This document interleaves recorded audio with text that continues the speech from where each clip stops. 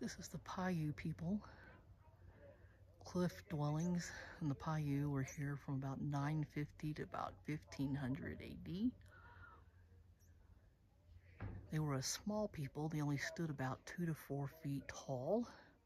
And so to ward off other warring tribes like the Comanche and others, they burrowed high in this plateau here. This is all volcanic ash, where the volcano erupted many years ago and layered on top of here. So the surface is pretty soft in itself.